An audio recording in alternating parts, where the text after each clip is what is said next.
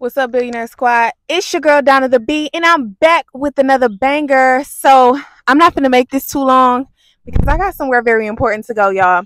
But for y'all who don't know me, just know that I'm a trendsetter. I do it all. I'm a business consultant, I'm an influencer, I'm an actress. I just do it all simply because I'm blessed, I'm anointed, right?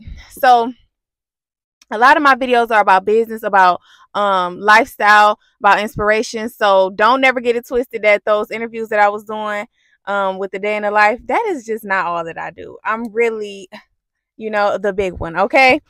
So I'm just coming to give y'all this video because I'm encouraging somebody to stay in your lane. Okay. Social media it's a double-ended sword to social media, right? And it can literally have you watching and competing with people for no apparent reason. What you need to do is learn how to utilize social media, okay? It's just a promotional tool. You're not supposed to be on there strolling, looking at other people's lives and getting all off track, okay? Because the moment you look to the left, you can be missing something that's for you. And I'm giving you this because I just live in my own little world, right? And opportunities just come to me. They just come.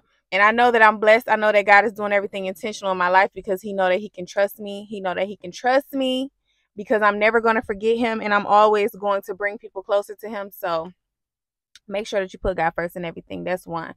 For two, like I said, don't allow social media to make you have some type of mental illness, to think that you got to compete with people, you got to keep up with people, you got to do what other people doing.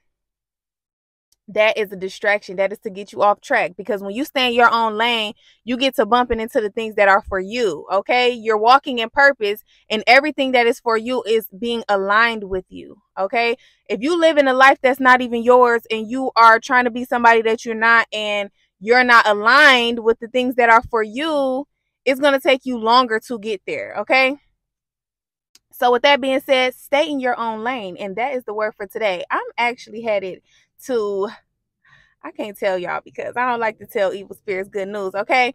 But very blessed. And as you guys watch my life go up and up, I want y'all to know, stay in your own lane, put God first. That is the key to everything. I love y'all, and I will see you in my next video.